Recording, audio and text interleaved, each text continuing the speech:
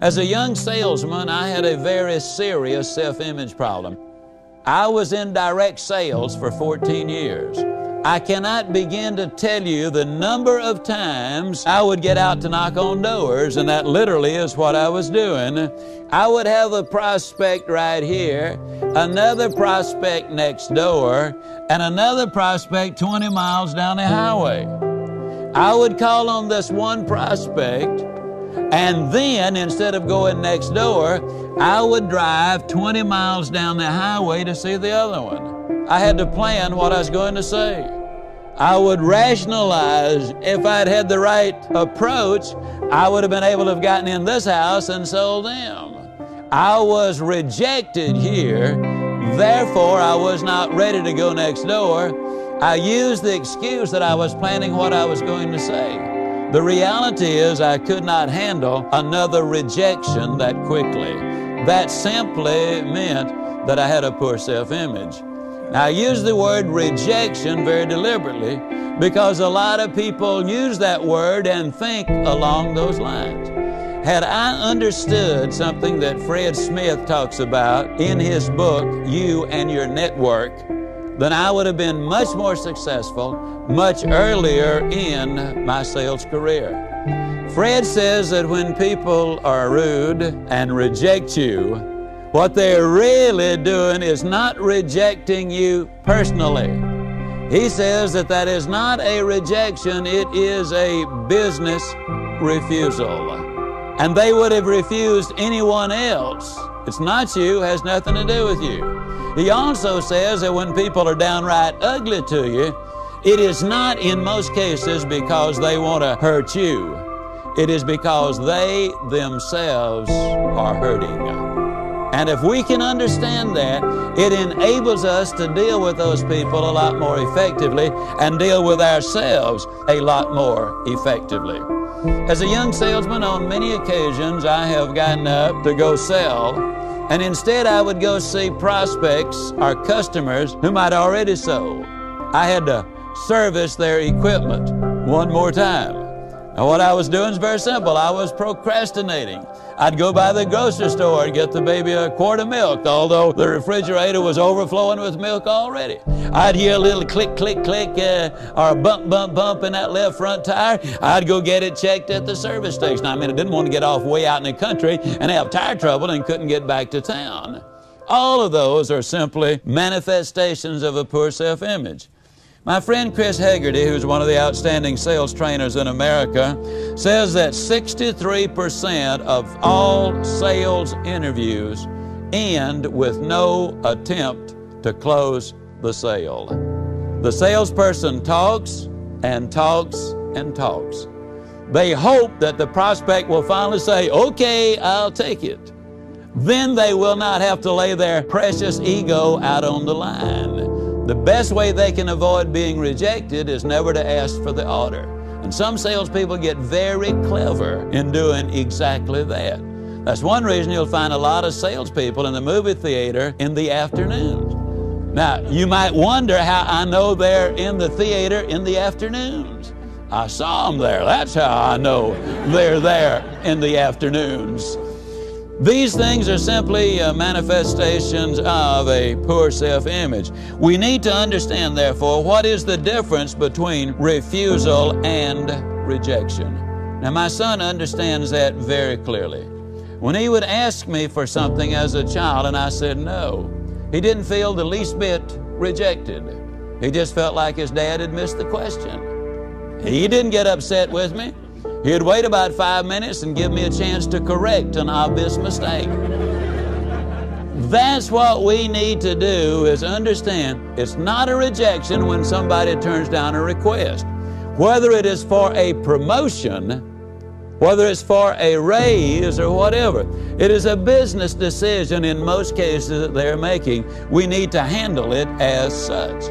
But a lot of deserving people don't get raises or promotions because they don't know how to ask for them. They ask for them with the wrong attitude, with a chip on the shoulder, which is an indication of wood up above. They do not really approach it because they have felt rejected themselves. They expect another turn down, and in their minds it is a rejection. And so we need to understand that. When we are refused the raise, or if the employer says, yes, of course we're happy. A lot of people don't ask for raises because they, in their minds, don't see themselves as getting one. When they ask for one, if they say yes, then that's what you went in for. If they say no or maybe, then you don't get upset about it. You simply say, well, I'm sure you have a reason, logically and from a business perspective, as to why you're saying no at this time. Would you share with me what your reason is, number one? And number two, what can I do to earn the right to this raise or this promotion? What can I do to make your job easier, this company more productive and more profitable? Now, I guarantee you, when you take it in that light, your chances are going to be dramatically enhanced. The way you see you is very, very, very important. Also, the way you see your value to the company might be dramatically different from the way the boss sees it. We need to look at both perspectives. My friend Bill Gove, who has been a professional speaker for many years, tells a story about this fellow who was on trial for his life. He had been accused and charged with killing somebody and stuffing him in a suitcase and trying to ship him across the border into Mexico. He was caught in the process, and his lawyer was pleading his case. He said, I know, ladies and gentlemen of the jury, what some of you might think. I know what the law thinks. They think of my client as a cold-blooded, heartless, murderous killer. He said the truth is he was only caught because the thumb of the victim was sticking out of the suitcase. You see him as a murderer. I see him as a lousy packer.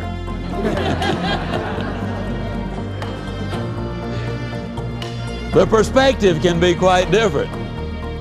Now, why do we need to know what the manifestations are of a poor self-image? When we recognize them, we can deal with them. I'll probably say that at least 3 times before we're through. A person with a poor self-image cannot accept a compliment. You say to that individual, oh, I just love that dress, they'll come back, this old thing? My, that's a beautiful suit you have on. Well, I got it in a basement sale. That chicken really is delicious. Well, it should have been marinated a little bit longer. My, that was a beautiful report you turned in. Well, I wish I'd had a little longer to get it ready. If they'd just told me earlier, I would have. They cannot accept a sincere compliment. A simple thank you is all that is necessary. It would make everyone feel a lot better. Poor self-image manifests itself in the way we handle our personal lives.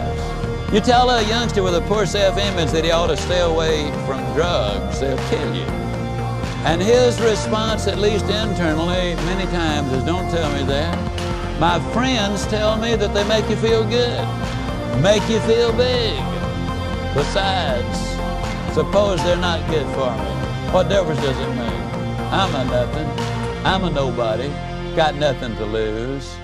A person with a good self-image would not respond in any such manner. You tell a youngster to study for his lessons and obey the law if he's got a poor self-image.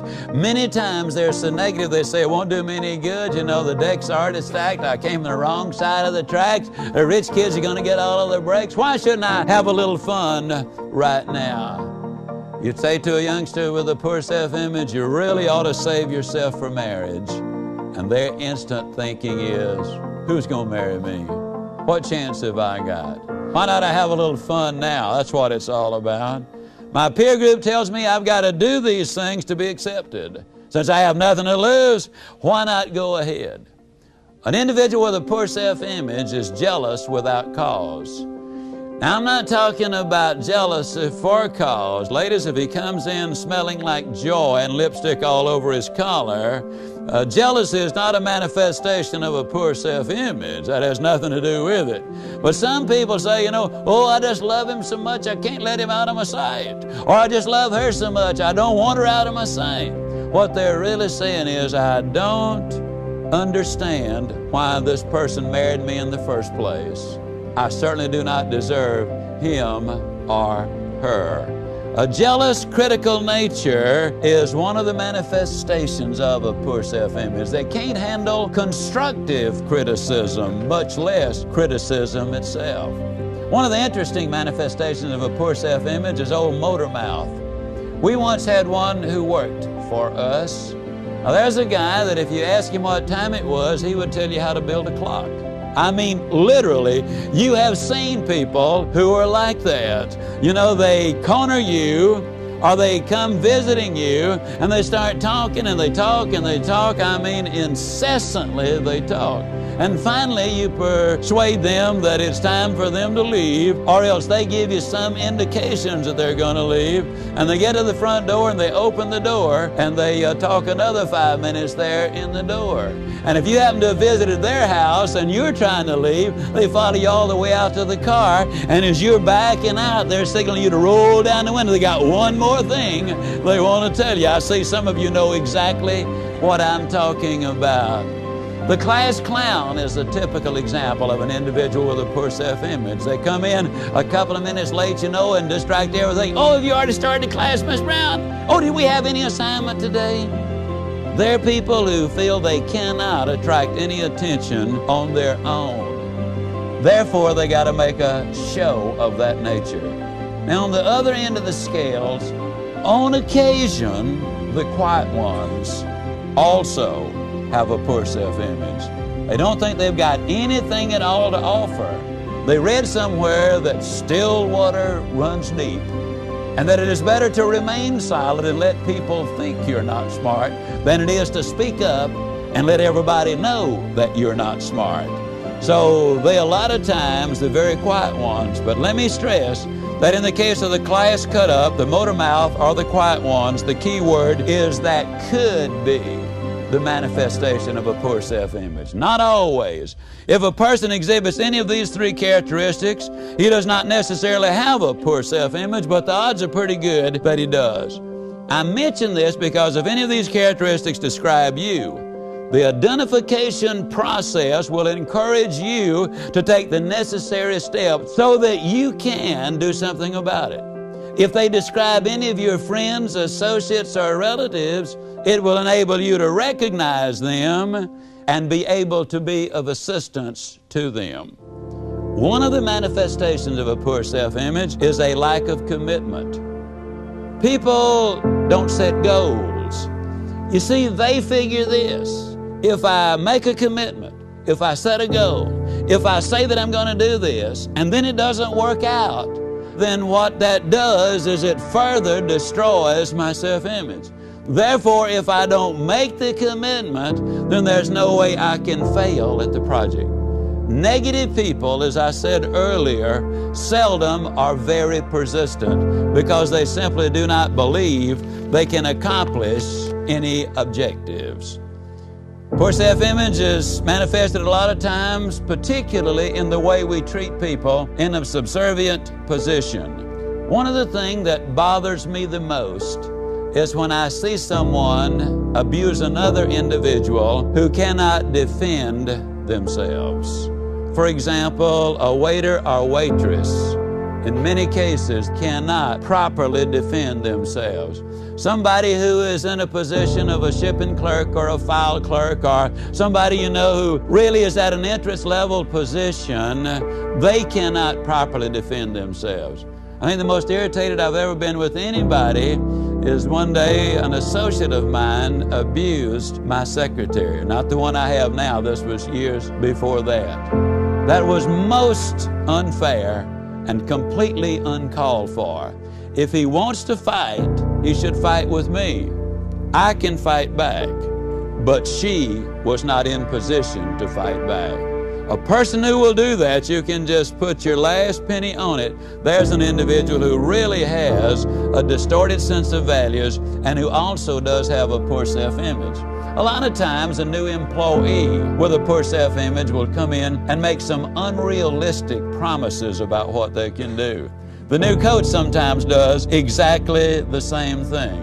A lot of kids with poor self-images always insist on picking up the tab for the Cokes. The buddies get together, you know. They don't deserve to be friends with anybody on their own merit, but if I pick up the tab for the Cokes, then, you know, I'm a good guy, and they'll accept me as part of the group, and I'll be invited back in. It used to bother me before I got into this years and years ago. When I was in sales management, I would watch salespeople who I knew were broke. If it hadn't cost but 50 cents to go around the world, they couldn't have gotten out of sight. And yet I have seen some of them absolutely insist on picking up the tab every time the group went out anywhere. They did not feel that they could be accepted on their own. Sometimes poor self-image is manifested in our penchant for cleanliness. You will see a household executive, you know, you visit them and you have a cup of coffee, and when you sit the cup back down in the saucer, if a little coffee is spilled out, they'll immediately get a napkin to take care of that. They clean up the ashtrays before you finish smoking the first cigarette. I mean, that kind of an individual. I heard about this one lady who was so fastidious that when her husband got up to go to the bathroom in the evening, she had the bed made when he got back. That's kind of overdoing it, I believe, and it does indicate something. One of the manifestations of a poor self-image is the parent who will never discipline their child. They fear that the child will withhold its love from them, and they just love them so much, they say, that they cannot do any disciplining. What that really means is that they don't completely love the child. They have such a fear that they will lose that love that they will do just about anything to keep that from happening. The tragedy is that in that process, they damage the relationship, they damage the child, and they damage that child's future. The parent who truly has a good self-image understands that real love demands that they do for the child what is best for the child. A student who will not properly question the teacher about a grade or report could have a poor self-image. Now, there are ways to do it. You don't go up and stomp your foot and demand, "How come I got this C? I deserve a B." But rather, you go up very quietly and say, "I was certainly disappointed in my grade. Now, I wonder if you would explain to me what I need to do to bring it up, because I honestly thought it would be higher this time. Would you mind going over with me why the grade is not the B instead of the C?" I've never seen a responsible teacher who would not respond positively to it.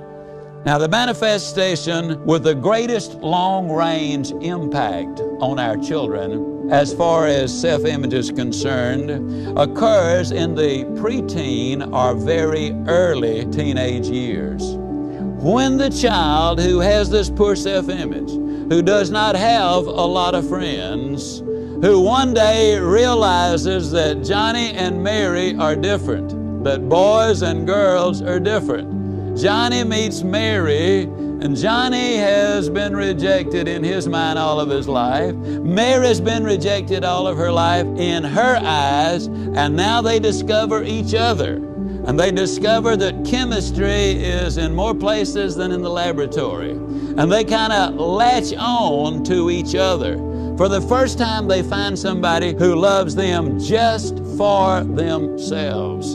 And a very volatile situation is underway. That's one of the reasons a study done by Concerned Women for America shows something that is rather intriguing. Here's what they discovered. Girls who start dating at 12, the odds are 5 to 1, that by the time they graduate from high school, they will be in a sexual relationship.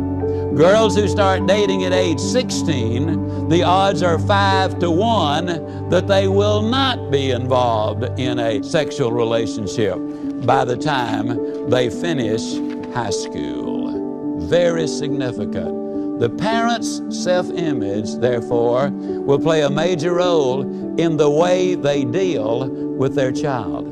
Because how many times does the child come home with incredible pressure and want to start dating? All of her classmates are going out.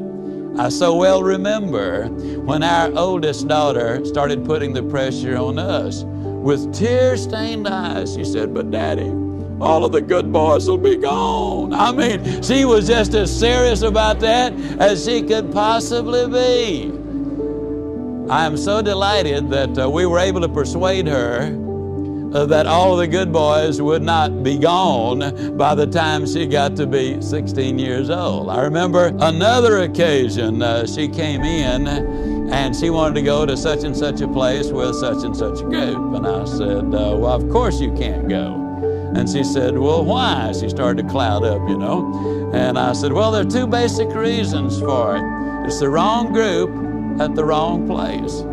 She used the standard one on me that every parent here with teenagers have heard about 4,000 times. "But Daddy, everybody else is going." I kind of smiled. I said, "Now, sweetheart, come on. You know perfectly good and well that's no reason for you to go." She said, "Well, why can't I go?" And I said, "Well, it's the wrong place and the wrong crowd. And I want to tell you something. These are friends of yours right now. They might not even be speaking to you a year from today. 5 years from today, you might not even remember their names. But I'm your daddy, and regardless of what you do, a year from now, or 10 years from now, or 50 years from now, I'm still going to love you too much, or as much as I do today. And today I love you too much to let you put your reputation on the line by going to a place that is not in your best interest." She paused there for just a moment, and then she almost literally jumped forward, hugged me and kissed me, and said, "Thank you, Daddy. I didn't want to go anyhow." Isn't that fascinating? I don't know what she told her buddies when she went back out there. But she might have said to them, "Well, my daddy won't let me go anywhere. He won't let me do anything." That doesn't make any difference. I believe that she was ahead of the game because of it, and I believe that we were ahead of the game because we would not let her do that. Self-image is so important. I want to read something here that is so important that I didn't want to take a chance on just verbalizing it and not communicating exactly what I wanted to say. The person with a poor self-image doesn't move successfully into management. He fears rejection by the people over him, under him, or around him. He often steps out of character and dons one of 4 ill-fitting masks. He tries to be good old Joe and assures his subordinates that nothing has changed. He desperately tries to be one of the gang. Second, in his fear of rejection by his former peers, he makes concessions and exceptions that go beyond the principles of good management. Sometimes he does the opposite and takes an arrogant, "I have arrived" approach, which causes resentment among his former peers. Third, he may be unduly concerned about his relationship with management, and in his anxiety to please, he becomes too servile, eats too much humble pie, and seeks too much advice. He has an exaggerated fear of failure because he sees his worth in terms of never failing. Ironically, this fear of failure causes him to hesitate too long before taking any action. This unrealistic hesitancy is often the cause of failure. Fourth, the manager with a poor self-image may assume a know-it-all attitude, seek advice from no one, and set out to show everyone that he knows how to run the ship. A poor self-image is manifested in every walk of life. Even good old Joe or Josie have the problem, which is a common one and is no respecter of age, sex, education, size, or skin color. He has the "I must be a nice guy and never offend anyone" kind of a self-image syndrome. And listen, as a youngster, He smokes cigarettes he doesn't want, takes the drink he doesn't like, laughs at dirty jokes that actually offend him, joins the gang he secretly dislikes, and goes along with illegal or immoral conduct and participates in a dress code he secretly abhors. All because he has never accepted himself and is terribly concerned that if he asserts himself and crosses his peer group, he will not have any friends. As an adult, he has a tendency to tell people only what he thinks they want to hear. He would never send an overcooked steak back to the kitchen. He even gives up his place in the barbershop, lets others take his parking spot, or even crash the line in front of him. He doesn't argue with the boss nor object when a coworker takes credit for work he has done. Now, don't misunderstand. If you are Joe and your self-image is so healthy, you can conduct yourself in this manner because this is what you want, that's okay. If you view these incidents as minor or small stuff that mean nothing in your game plan for life, then your self-image is in excellent shape. However, if you do these things to gain acceptance, you're gaining everything but acceptance. The reason is simple. You are not presenting the real you. In fact, you're presenting a phony. And most people, including other phonies, don't like a phony.